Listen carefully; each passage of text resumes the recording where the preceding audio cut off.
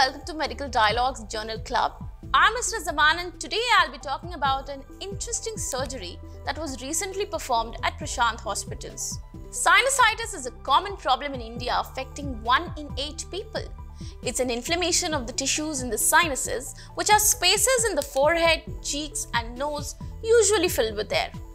Sinusitis causes facial pain, a stuffy or runny nose, and sometimes a fever and other symptoms or even complications. Functional endoscopic sinus surgery or FESS is a minimally invasive surgery for serious sinus conditions to see and remove the affected tissue and bones. In a recent case where a 21-year-old patient was brought suffering from serious complications like nose block, breathing difficulty, headache and heavy cold, Dr. Ahilasamy, an ENT surgeon from Prashanth Hospitals, performed this procedure under local anesthesia instead of general anesthesia. To talk to us in detail about the procedure, we have with us on board Dr. Ahilasamy, who is a trusted ENT surgeon in Prashanth Hospitals, Velachery, Chennai. Dr. Ahilasamy has completed his MBBS, MS ENT, DNB ENT and holds the fellowship of the Royal College of Surgeons. He has over 21 years of experience in various ENT surgeries, having done over 5,500 endoscopic nose and sinus, 150 endoscopic skull-base surgeries for various skull, base and brain tumors, and 2,200 endoscopic scarless ear surgeries, apart from other routine ENT surgeries in his career. He is known for introducing various new techniques of modern ENT surgery such as posterior nasal neurectomy and mini turbinoplasty for nasal allergies and totally scarless tympanoplasties and mastoidectomies for ear discharge. We welcome you to Medical Dialogue, sir. Thank you. So if you could please tell us what was the surgery all about? Yeah, this patient had an sinusitis in all the sinus.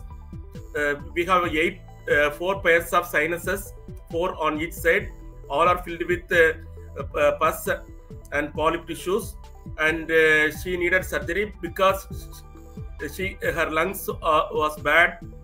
The people in Gujarat, she's from Saurashtra, they were afraid to give general anesthesia.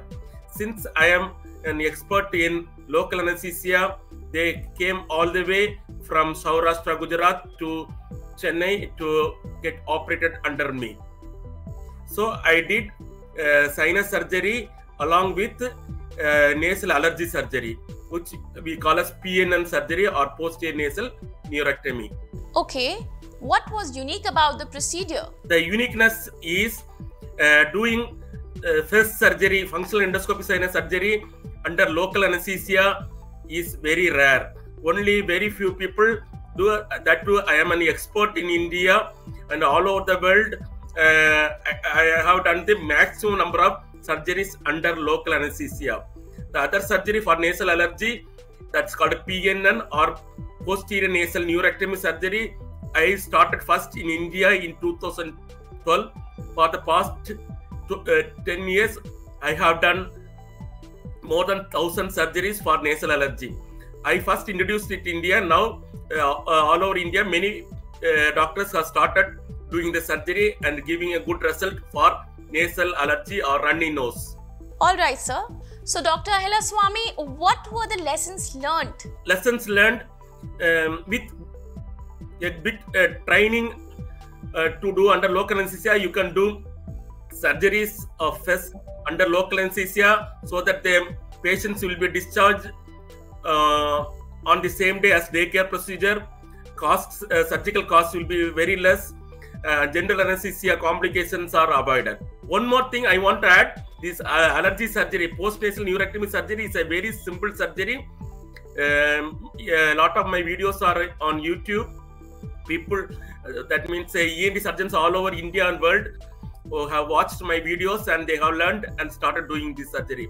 When patients who have undergone this PNN post-nasal neurectomy surgery for allergy, they need not take anti-allergy tablets or nasal sprays for the running nose in nasal allergy.